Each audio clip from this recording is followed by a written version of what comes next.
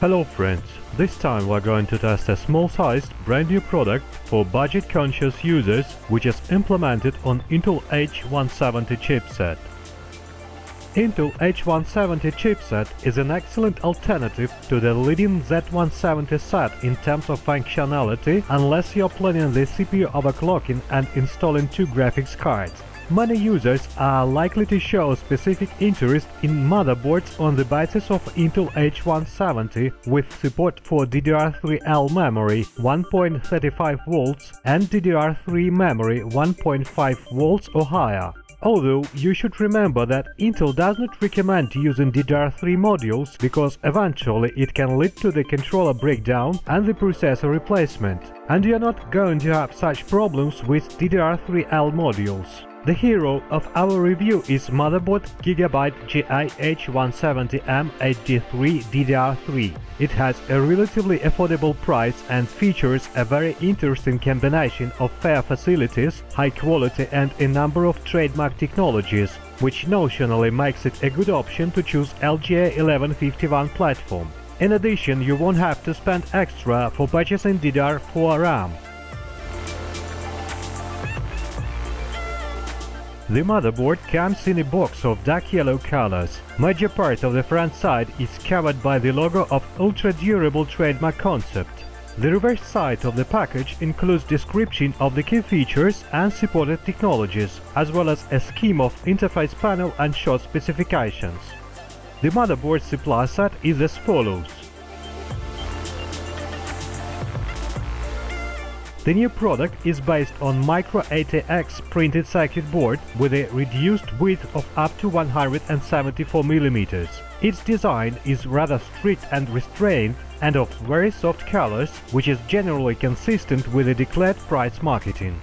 As for the onboard components layout, location of ports and connectors won't hinder the system assembly. Although the IMM slots are equipped with latches on both sides, they have a sufficient distance from the video card slot, and SATA 3.0 and SATA Express ports are parallel to the board surface. The bottom side has the following components: connection pad of front panel audio connectors, S/PDIF out, COM, LPT and TPM ports, front panel connection pad, and a jumper for CMOS reset. Additionally, we have to mention two available pads for activation of USB 2.0 port. In total, the board chipset implements 6 USB 2.0 ports and 6 USB 3.0 ports. The disk subsystem arrangement is implemented by means of M.2 socket 3 connector, 2 SATA 3.0 ports and 2 SATA Express ports, each of which is compatible with 2 SATA 3.0. There is also support for various RAID arrays. The system board has 2 DIMM slots for DDR3 and DDR3L memory modules. It supports planks with frequencies of up to 1866 MHz. The maximum memory capacity can be up to 32 GB. Also, the right side has a socket for connecting remote panel with USB 3.0 ports. During the testing of the motherboard cooling system, we recorded the following temperature readings. As you can see, the temperature of the processor power subsystem components is quite high due to the lack of radiators, although it is still far from crucial values. The CPU is powered by a 6-phase scheme for cores and additional components. There are 4 PCI slots to extend the motherboard functionality, which include one PCI Express 3.0 for installing a graphics card. The network connections is supported by Gigabit LAN controller, and you can also set network access priorities by means of C4 Speed Internet Accelerator software, which is available for download on the motherboard support page.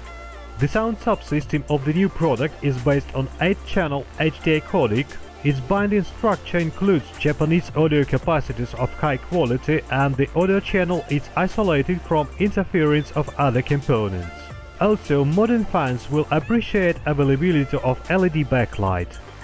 The interface panel of the tested model includes the following ports. Such layout can be considered an appropriate option for a relatively inexpensive motherboard. Special features include an inconvenient connection of multi-channel speakers. The inside layout of the cooling system includes two 4-pin fan connectors, one of which is used for cooling the CPU, while the second one is designed for the system fan. As for the BIOS, the tested product is equipped with modern UEFI firmware, which is based on AMI microcode. All the settings, which are related to the key system components, are conveniently grouped in MIT section. The memory frequency multiplier ensures speed adjustment of the connected modules within the range from 800 to 1866 MHz. This motherboard doesn't have overclocking facilities like all of those models that have been in our test lab before it. The maximum RAM frequency has reached the claimed 1866 MHz. Motherboard Gigabyte H170M HD3 DDR3 is a fairly affordable and reasonable solution in its segment for branching to LGA 1151 platform.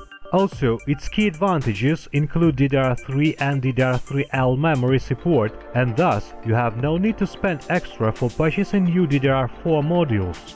Its other benefits include M.2 socket 3 interface support, 2 available SATA Express ports, as well as the conventional high quality of Gigabyte design.